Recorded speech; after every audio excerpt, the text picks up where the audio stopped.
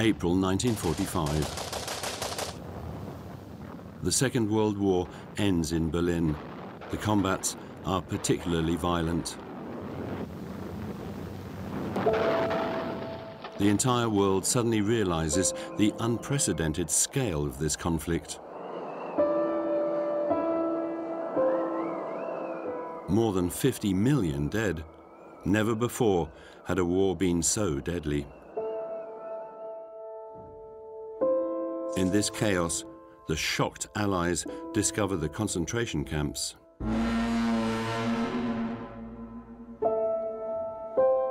The shock is so great that the Americans force the Germans to come and witness the horror for themselves. The Holocaust, the millions dead in combat. Some Germans swear they knew nothing about this disaster.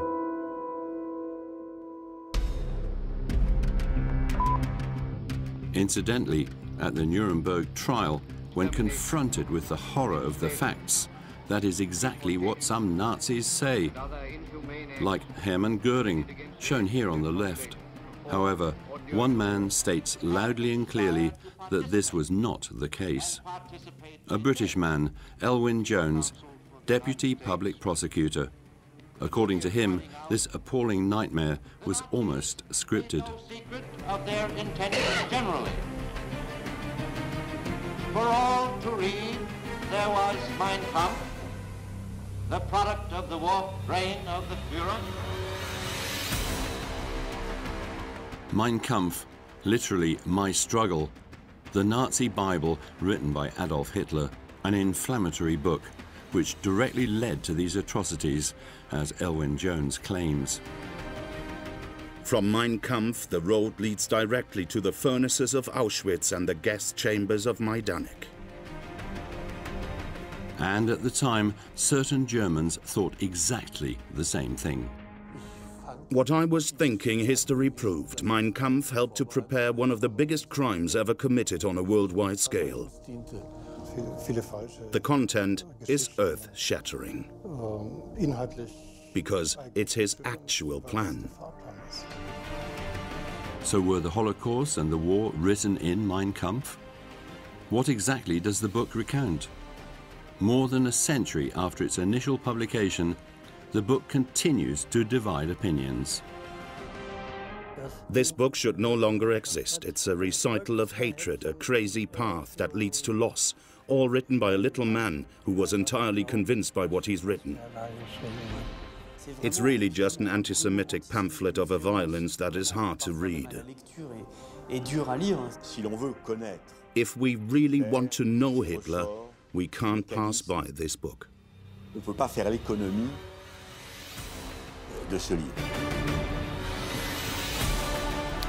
Here is the secret story behind one of the most sold political books in the world. 12.5 million copies were published before 1944. A wretched book from a man who incarnated absolute evil. A book that was forbidden in many countries for 70 years. A book with an incredible story.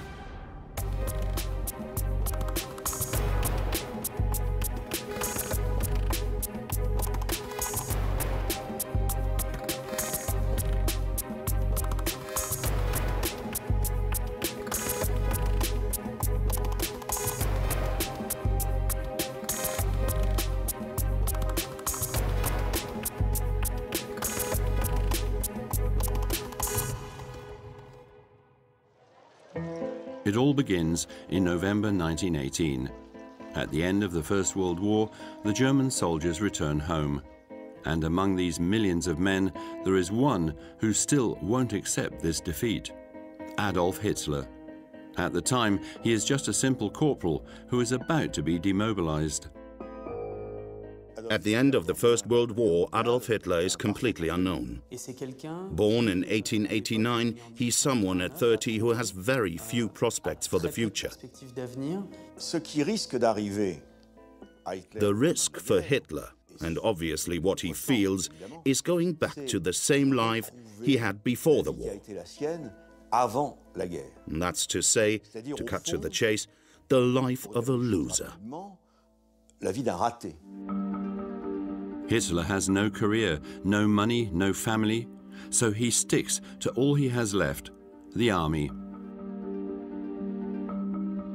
And it's there that one man notices him, Captain Karl Mayer. He spots talents that can be used for two things. On one hand, the intelligence services of the army, and on the other, the propaganda services, including possible speakers. Karl Mayer takes on Hitler as a spy. His mission? Infiltrate the DAP, the German Workers' Party, affiliated with the extreme right. And there, Hitler feels particularly comfortable. He does what he's asked, but much more because at a certain point he takes to the floor, and that is a key moment, because he discovers something he wasn't aware of, his talent as a speaker. And it's in Munich, in brasseries like this one, that Hitler progressively becomes leader of the NSDAP party. Several times a week, he launches into 2-hour-long monologues. At the start, he only seduces a handful of militants, but ends up captivating thousands of people. At the start of the 20s, Hitler is a skilled agitator in bars.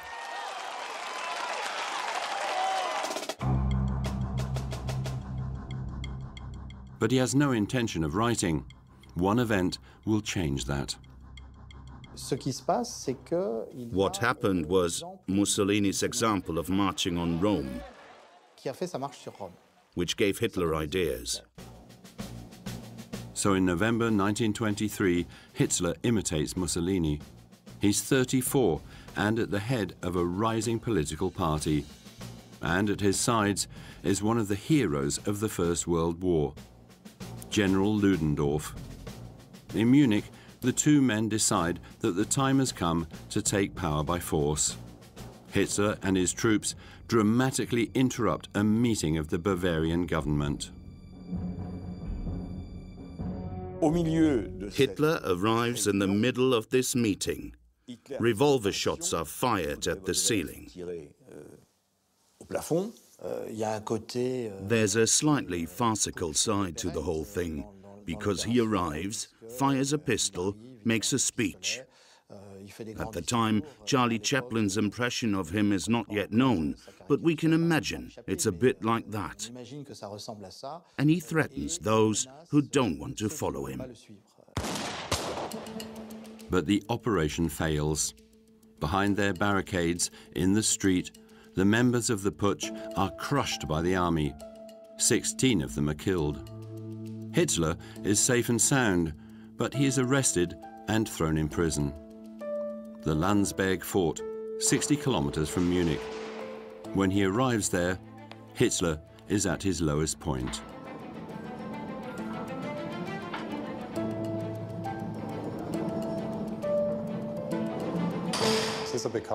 We know that Hitler weighed 72 kilograms when he arrived and would quickly lose weight.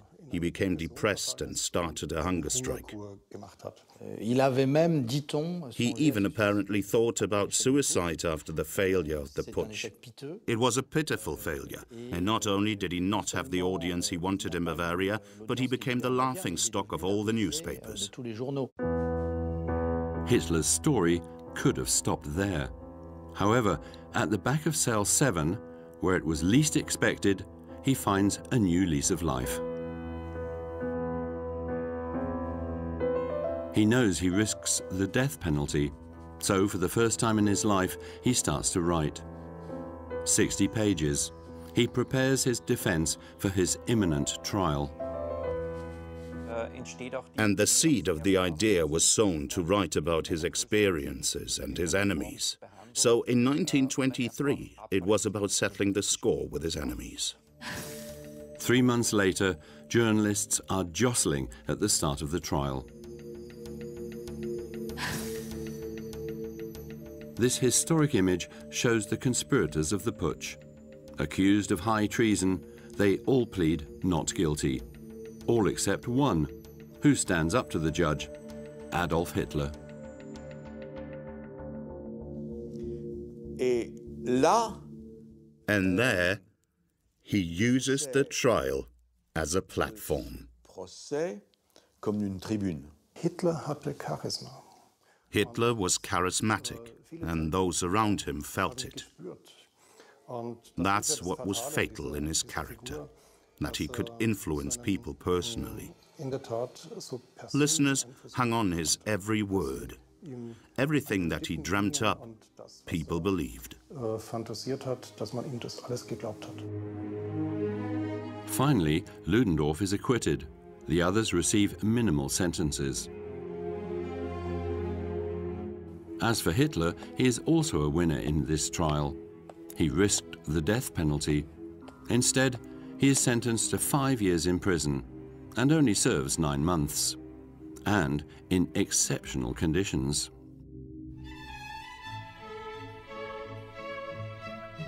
In his cell, he has access to newspapers, drinks his tea from china cups, with an amazing view of the countryside.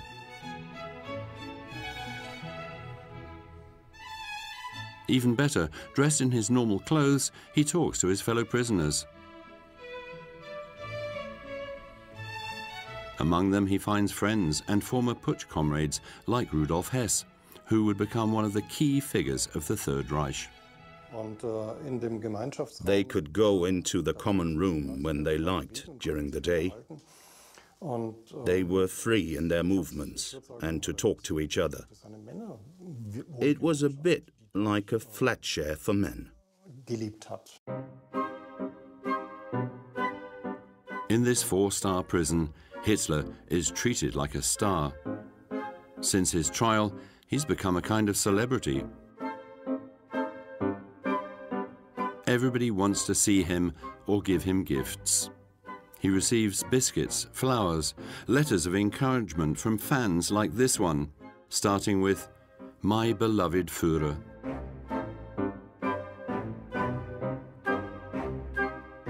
The leading figures of Bavaria also rush to talk to him. The visitor's book is full to bursting, just like these cards detailing each interview to the last minute. And among the 330 visitors, there are some celebrities. General Ludendorff and also Wagner's granddaughter. Many encourage him to continue writing, and notably, Helene Beckstein. The heiress of the piano brand gives him a crucial present, a brand new Remington. She often visited him during this period, and so it's thought it must have been a gift from her, as these machines were very expensive at that time, and having such a device was not self-evident. Hitler has time. His party needs rebuilding, and he needs money to pay his lawyers. And so he thinks that writing a book could be a good idea. From there, a myth is born. Hitler, the orator, wouldn't have written anything himself. He would simply have dictated his text to Emil Maurice and Rudolf Hess. However, nowadays, historians think that is not the case. The Führer did indeed type his text in prison.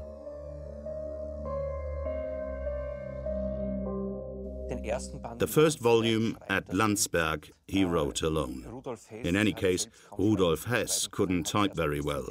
He learned to use it in prison. The others didn't really help him at that level, so he worked alone on the typewriter.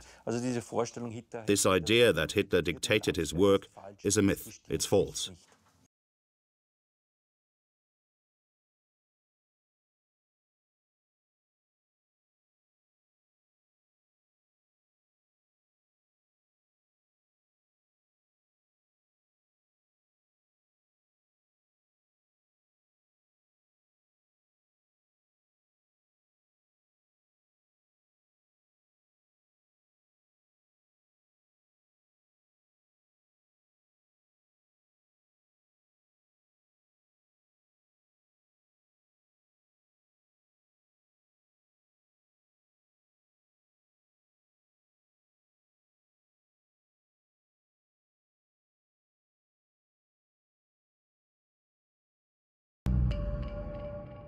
He starts collecting them. He puts them all together in a kind of hard-to-swallow soup. He manages to give a terrible, nightmarish coherence to these racial books and ideas. And so the months go on. Hitler perfects his terrifying theory, that of the racial struggle. At the top of his imaginary pyramid are the Aryans, in other words, the Germans, in a permanent battle to protect the purity of their race. Their biggest enemy, the Jews, who are considered a scourge.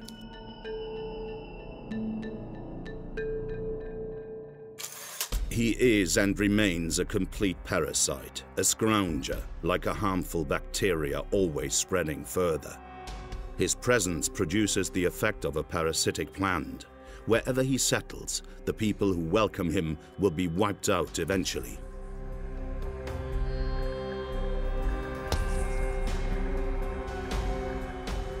Juden, in German, the Jews.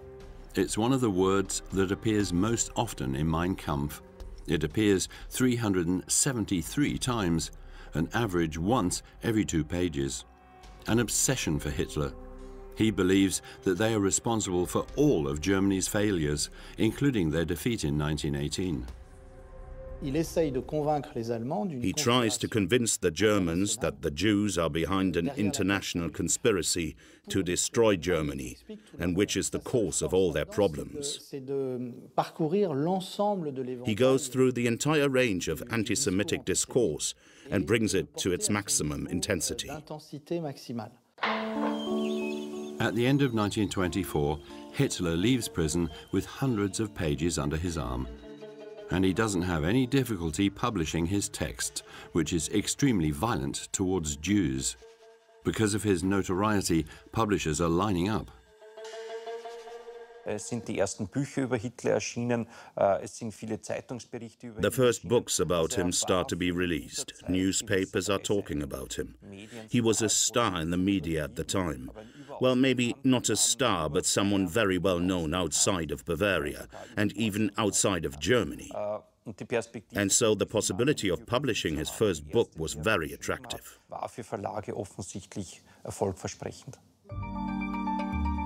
Hitler has the choice, so he opts for the publisher who offers him the most money, Max Amann. He is also a friend, his former sergeant during the 1418 war. He runs a small publishing house and shares the same extremist ideas. But before the book is released, they have to find the right title, which is not easy.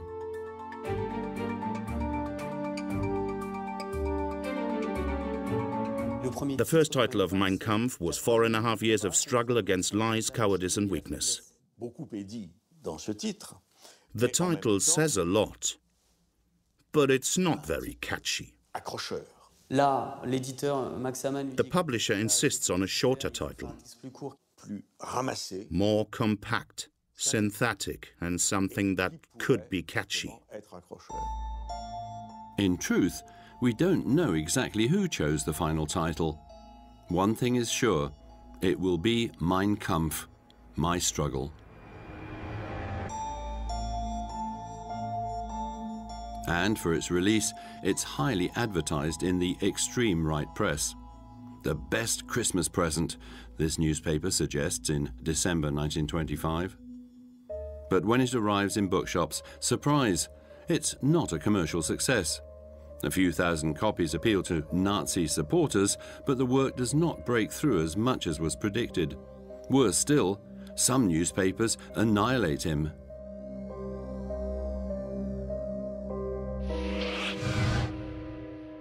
Hitler is a political agitator who no longer understands the world. His ideas come from a twisted mind. The truth is that Mein Kampf is a book that is mostly unreadable. For his contemporaries, it's mostly a hodgepodge of ideas, a kind of volcanic explosion that isn't completely under control. In truth, the public expected sensational revelations about the putsch, that Hitler would reveal insider secrets. The expectation was too much. People expected to see a political bomb explode, and that was in no way what was in Mein Kampf. But Hitler insisted.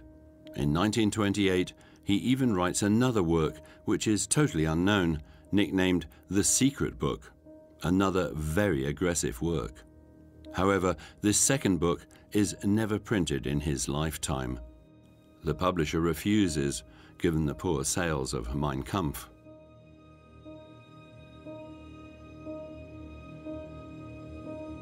So, Mein Kampf could have stayed a small unknown work. Except fate is about to take a dramatic turn.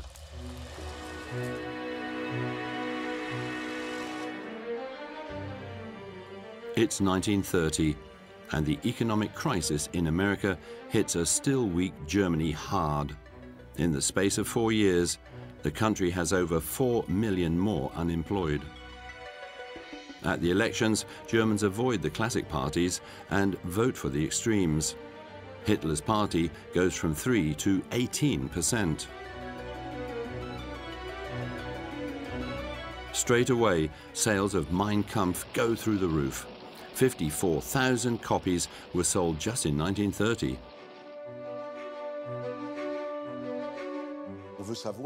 We want to know what Hitler thinks, what he wants, this man who has become part of the German political system. And in his quest for power, this book improves the Führer's image. It establishes Hitler's credibility as no longer just a political agitator, just a speaker, but a writer. It's something that matters in Germany. Germany is still a country that respects its doctors and professors.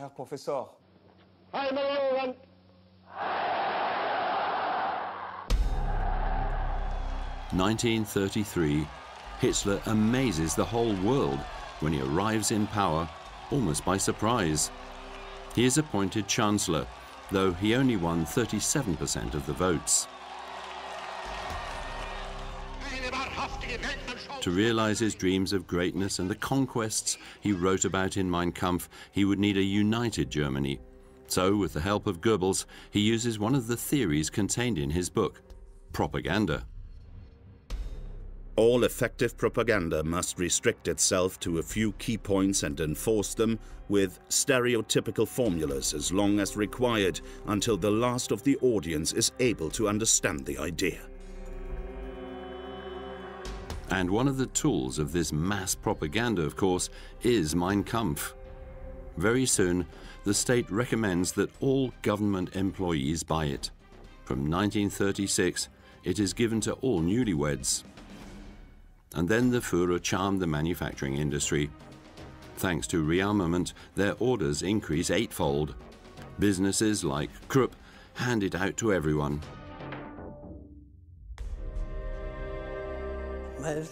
It was given as presents for birthdays and celebrations, or it was given out like a bonus for good performances. And to boost sales, the publisher offers the book in all formats. Braille editions for the blind, deluxe versions with a marble cover and gold-plated pages, a limited edition for high-ranking Nazi dignitaries, and the ultimate in propaganda, an enormous version in Bible format. It was a symbol of domination for the National Socialists. It was considered like the Bible of Nazism. And even more important than the book itself was its symbolic function that everyone said, we know Mein Kampf, it's the Führer's book. By force, the book becomes a bestseller, and so ensures Hitler's fortune. Through royalties, he earns the equivalent of around 10 million euros. He can buy himself his famous base, the Berghof, and satisfy his taste for luxurious Mercedes cars.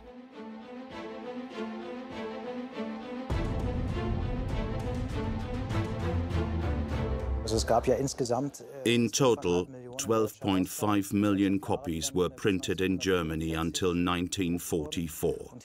Hitler earned around 1 Reichsmark, which means through this book he earned at least 12 million Reichsmarks.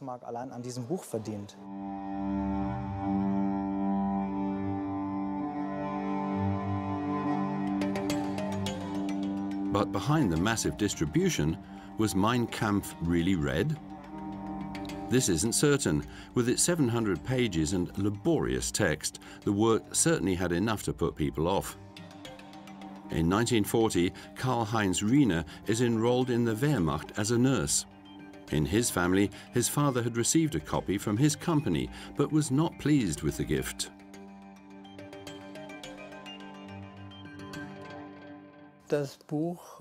My father put the book on a shelf, and it stayed there until 1945. My father looked inside it and said it was a declaration of war, pure and simple, and added he would never read this nonsense. In fact, at the time, like many other Germans, Karl and his father underestimated Hitler.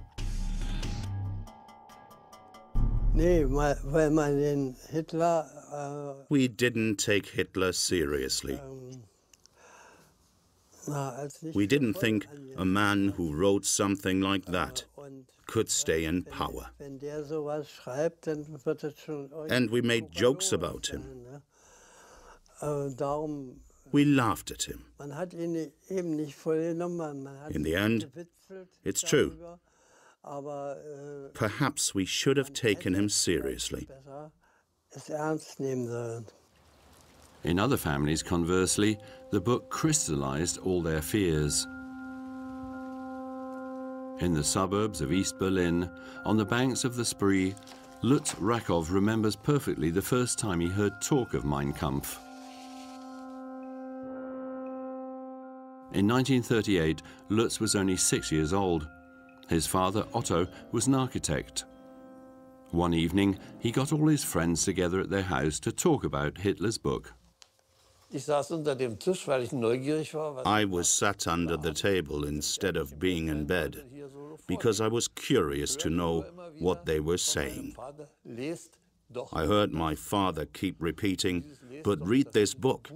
And of course they weren't talking about the Bible or anything else, but about Mein Kampf. Lutz doesn't know if his father's friends followed his advice, but one thing is sure, his father was one of the few Germans to understand the future catastrophes that this Nazi book forewarned. He was of the opinion that all the answers to what the Nazis were going to do were in Mein Kampf. At that time, I remember Hitler talked about freedom, freedom, freedom. And in reality, he was preparing for a war with all his force. And of course, this war that was in preparation had to stay completely secret. And that is exactly what started to worry Hitler.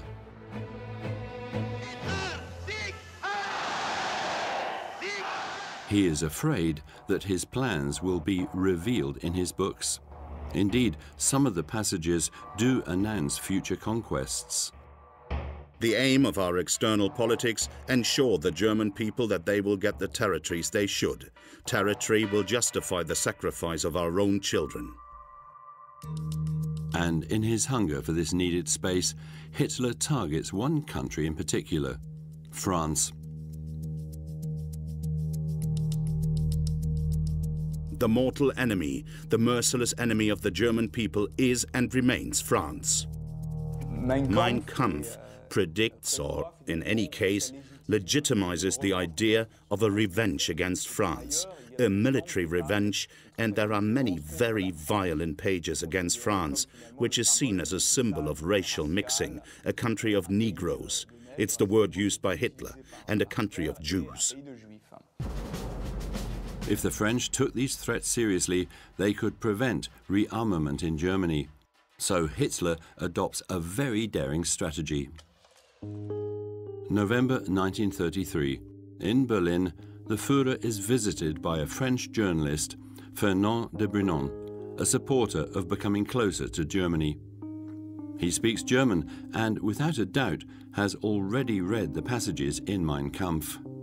And Hitler gives him a scoop, the first French interview with the new Chancellor.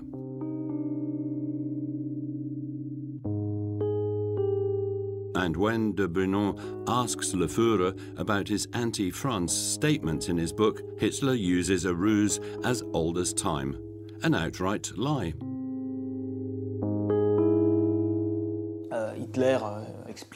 Hitler explains that he only wants peace. He's been through war, and Europe has already had too many deaths. Brunon has to ask him the question, as Mein Kampf is well known, saying that is not the opinion you have in Mein Kampf. It's not about peace, it's about war. And Hitler replies to him, I've changed, as would a politician that is faced with a text from his youth. I've changed. I wrote this text in prison, in the fury of that time. And today I'm Chancellor. The interview is on the front page of the newspaper Le Matin, one of the biggest daily newspapers at the time, with a reassuring declaration from the Führer. War will settle nothing, it will only worsen the state of the world. But in France, one man doesn't believe a word and will do everything to fight Hitler's book.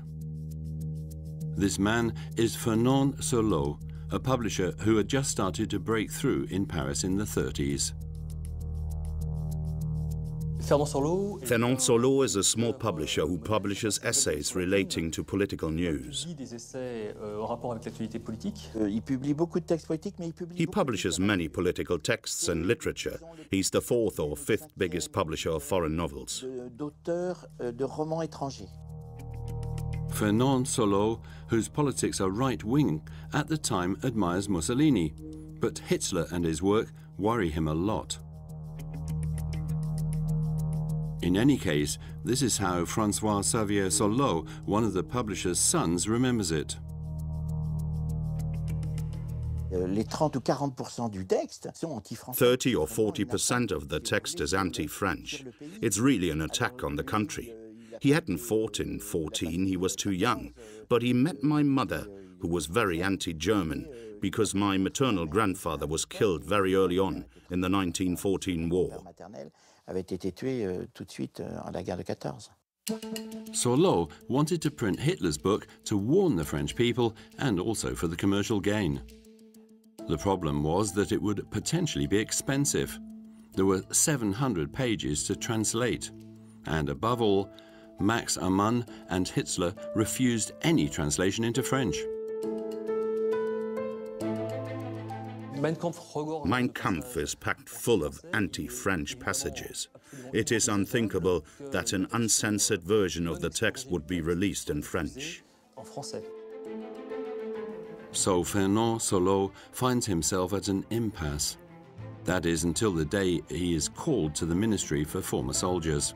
There he is welcomed with complete discretion. A secret operation is underway. Sorlot is put into contact with a Jewish former soldier whose name is Maurice Vanikoff and who will introduce it into the Ministry of Former Soldiers. And it's through this ministry that a team, unofficially of course, is put together. And so Sorlot begins a race against the clock. He wants to translate Mein Kampf into French as quickly as possible. And to do this, the ministry supplies 7 experienced translators. Even better, the leaker, the League Against Anti-Semitism, buys 5,000 copies, meaning 50,000 francs for Sorlot. Which is absolutely crucial, since, as you can see, in an operation like this one, which has to be carried out quickly, money needs to be raised quickly, and that was done. The book is released in February 1934 with a slogan aiming to shock.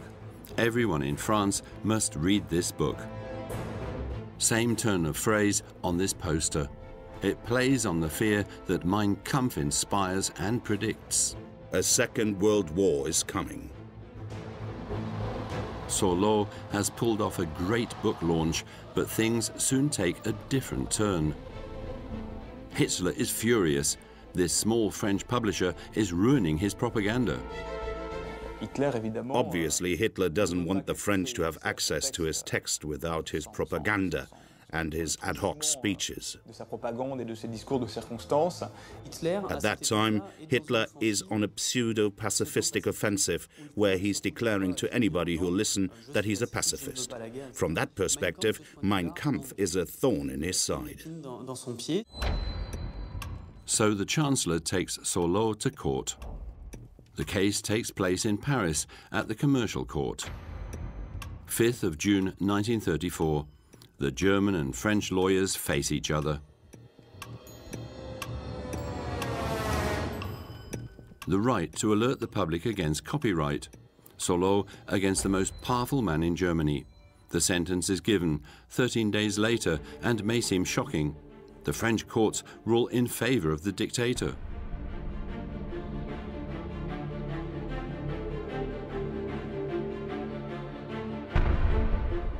It is forbidden to print or sell Mein Kampf with a penalty of 100 francs per infraction. Existing books have to be destroyed. But this doesn't stop Sorlot. He gets around the law with abridged versions, in other words, pirated versions that are edited without the author's consent. As a bonus, he also manages to see off his stock with the collusion of the police.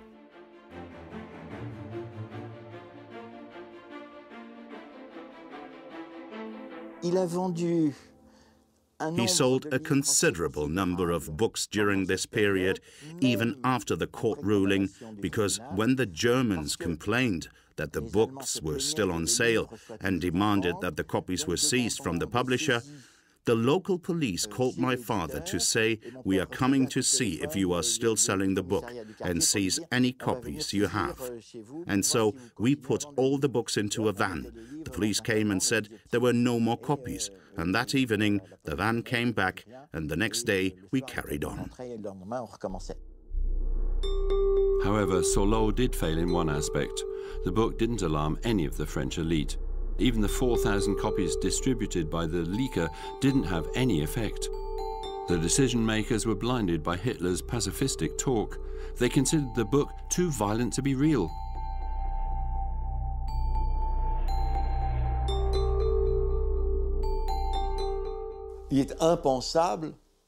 It's unthinkable to follow the politics suggested in Mein Kampf. So it is thought that Hitler has cooled his opinions. There is a refusal to see the violence in Mein Kampf, but also a refusal to understand that German political culture was such that Hitler would do what he said. Meanwhile, the ideas in the book progressively penetrate people's minds on the streets and over the radio waves. Goebbels, propaganda minister, reads extracts from Mein Kampf. The Reich even developed a low-price radio so they could be present in every home. And at school, some teachers sing the praises of the Führer's cult. Adolf Hitler ist unser Retter, unser Held. The children sing it. They are ready to live and die for Hitler, their savior, the most noble person in Germany.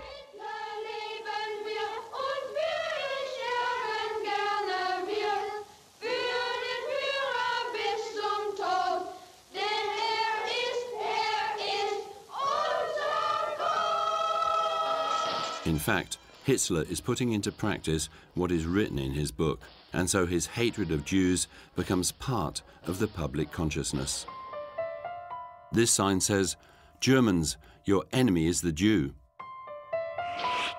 The papers are full of shocking caricatures showing Jews with monstrous features controlling the world. And as this terrible message is hammered home, some people end up believing it.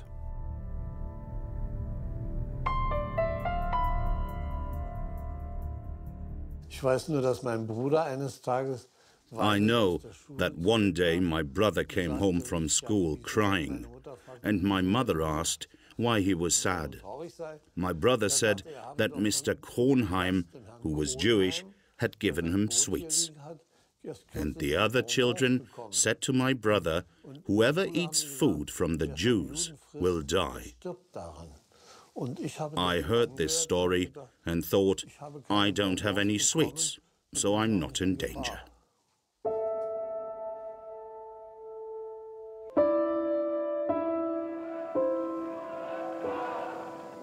In an insidious and perverse way, anti-Semitism establishes itself in Germany.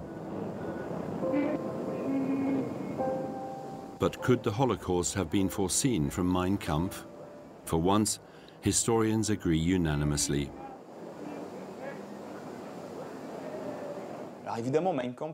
Of course, Mein Kampf doesn't talk about the gas chambers, but the book theorizes at length about the combat to the death that the Germans must lead, and that there can only be one winner between the racially pure German people and the Jews. The Germans must have been more or less aware of what Hitler had planned, with or without Mein Kampf. Hitler never left any doubt that he wanted to modify the Treaty of Versailles and take revenge on France. And in the mind of anybody with any sense, that can only mean war. But how the war would be led, against who, and what future he held for the countries in the East, that is not written in Mein Kampf. Right up until the eve of the war, Europeans held on to the idea that peace with the Führer was possible. October 1938, Hitler announces that he is going to annex Czechoslovakia. This is a violation of the borders that had been defined in 1918. Europe is on the brink of war. Everything plays out here in Munich. The British Prime Minister, Neville Chamberlain, and the French Defense Minister, Edouard Daladier, are urgently rushed there.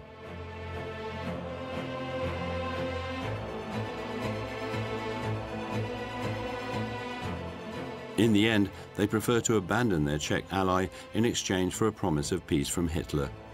They sign the famous Munich Agreement. On their return, the French and British ministers are welcomed as heroes.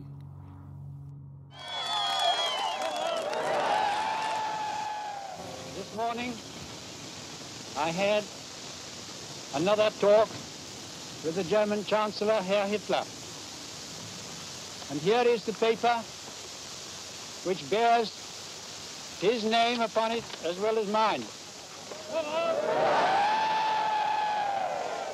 We regard the agreement signed last night and the Anglo-German naval agreement as symbolic of the desire of our two peoples never to go to war with one another again. Peace seems to be preserved. Don't mind Hitler, take your holiday, advises the press. Which politics want to be in favor of declaring war? What politician wants to say, I want to go to war? The majority of European companies are pacifists. Never again do we want war, never again the First World War, never again the slaughter. And even after the Munich crisis, very few of the elite foresee war written in Mein Kampf. Churchill and the young Colonel de Gaulle saw it very early on. They said they were very worried, but at the time, they weren't in positions of power.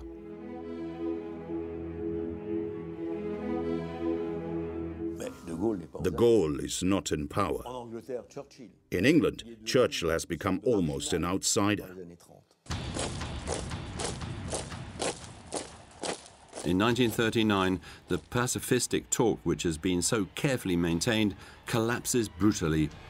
Germany attacks Poland and invades a large part of Europe.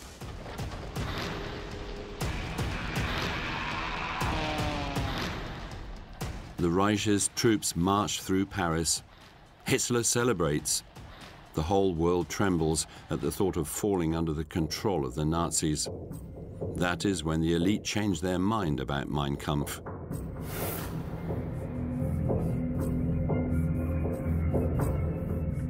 Mein Kampf.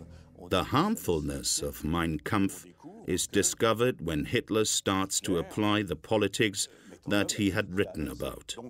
So there's a discovery of what existed already, but that people didn't see or didn't want to see. That's when the fate of the book suddenly changes. Before 1939, the Allies hadn't seen its danger, but now they're going to use it to create effective counter-propaganda. That's what happens in the United States. There, Americans are protesting against the war. The average man is hardly thrilled with the idea of going to save Europe.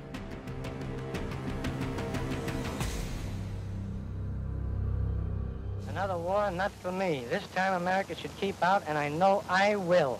In the event of war in Europe, I think we should stay out of it entirely. By all means, no. Yes, fight. No. No. No. So the authorities broadcast clips like these.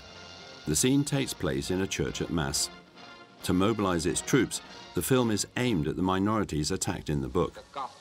Mein Kampf becomes a weapon of persuasion. I'm not going to read all of this, but there are one or two things in this book that will interest you. I quote, "From time to time, the illustrated papers show how a Negro has become a lawyer, a teacher, perhaps even a minister. It never dawns on the degenerate middle-class America that this is truly a sin against all reason, that it is criminal madness to train a born half-ape until one believes one has made a lawyer of him." This book was written 20 years ago. The plan which it foreshadowed has become a reality. At the same time, on the other side of the Atlantic, the propaganda around the book intensifies. War is also a battle of ideas. And to win it, the Reich wants to impose its Nazi doctrine in schools.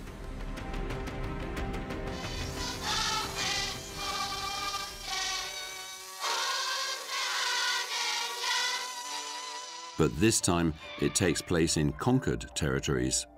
It's a page of history that not much is known about. Part of France, Alsace and Moselle, finds itself Nazified.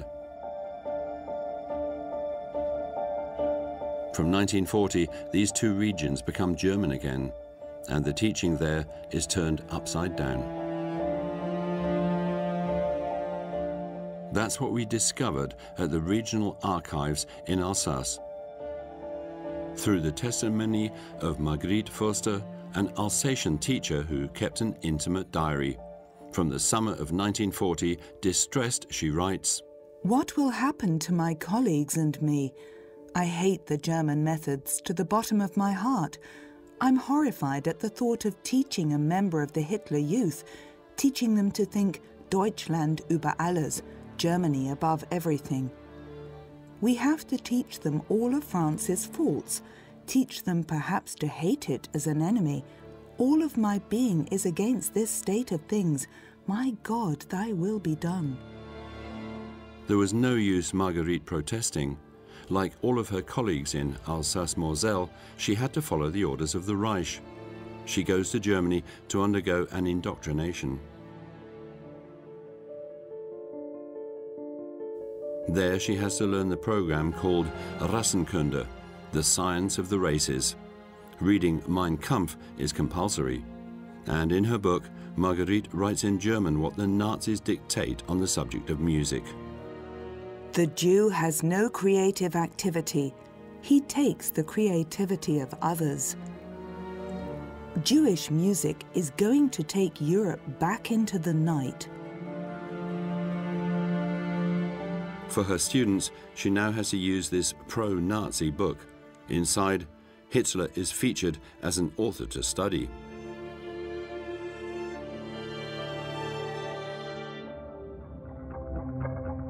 In their books, under the guidance of their teachers, pupils aged 8 to 10 draw Nazi symbols.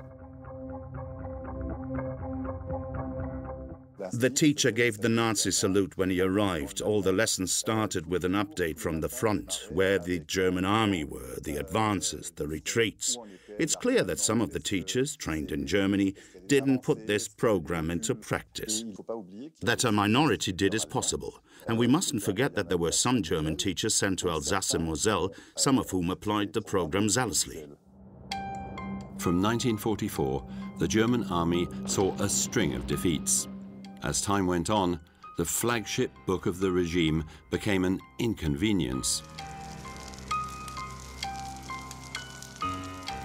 To avoid looking like Nazis, Germans tried to get rid of it. The greatest number of copies I ever saw was on the 23rd of April 1945. We had some land next to the Spree, and I saw a lot of copies floating in the water.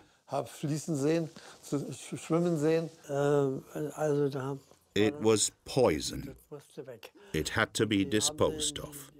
And neighbors threw everything that was poisonous into a hole. Arms and books that had become embarrassing. And in all of this was Mein Kampf.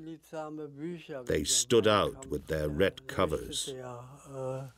We covered all of that with earth and prayed to our guardian angels that they would never be discovered.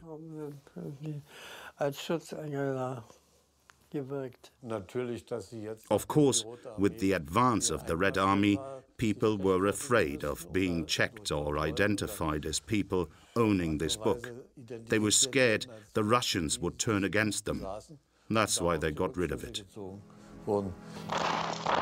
From then on, in a defeated Germany, all Nazi symbols had to be removed. The Allies demand that the machines used to print Mein Kampf have to be destroyed.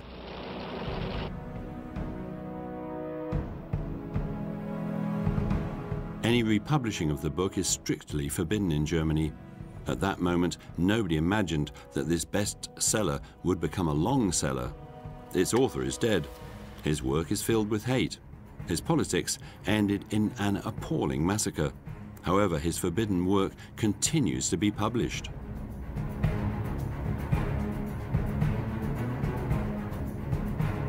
In France, for example, after the war, Sorlot printed Mein Kampf and continues to do so. On average, 2,000 copies per year. And it's not the only one. My Struggle in England, A Minha Luta in Brazil, Wo die Feng Do in China. The book is published worldwide and has been since the 1930s. It's impossible to ban its publication, especially in the age of the internet. And so, millions of copies have been sold since 1945. Mein Kampf continues to be read. Nazism, the Third Reich, Hitler fascinate. There is also the fascination for what is forbidden. If it's forbidden, it must be interesting, so we seek it out. In Arab countries fighting against Israel, the book seduces anti-Semites. Even more surprisingly, Kavgam, the Turkish version, topped the bestseller list in 2005. Nearly 100,000 copies sold in 2 months when nationalists arrived in power. It is also surprisingly successful in India, where Hitler is sometimes quoted in management schools as a model of success. A country like India, where for years, decades, Mein Kampf has been successful. Mein Kampf is the symbol of a warmongering ultra-nationalism that imposes itself on its neighbors. Since the 1st of January 2016, the book has begun a new chapter in its story. In accordance with copyright law, the work becomes part of the public domain. In theory, nothing now stops it being republished. But in Germany, the book is still considered dangerous. As such, only critical editions like this one are authorized. The Führer's text is surrounded by 3,500 comments written by historians. Of course, we wanted to make a critical edition, one based on the essentials. It was about contradicting Hitler, correcting him. In France, the publisher Fayard took the same approach. A scientific council are preparing a version that is also commented in order to neutralize the hate and lies in the original text.